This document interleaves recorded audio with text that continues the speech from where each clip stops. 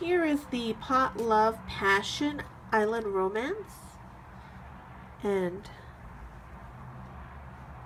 if you look at the first spike on this orchid, it's much deeper orange and it opened more.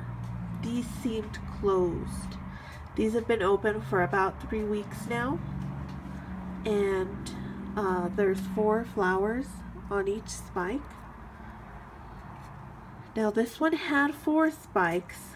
The first one was the big orange, vibrant, deep orange flowers, and the second one I accidentally killed while trying to stake it. If you can see, I staked this one correctly.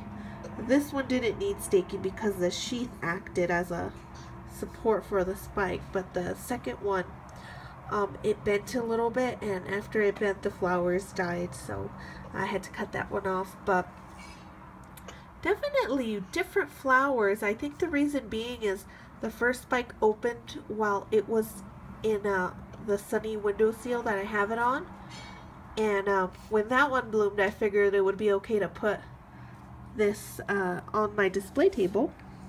This is Aspen's grass she grew at school. So cute. So that's where these opened. They opened on this table, so I think that is why they're different.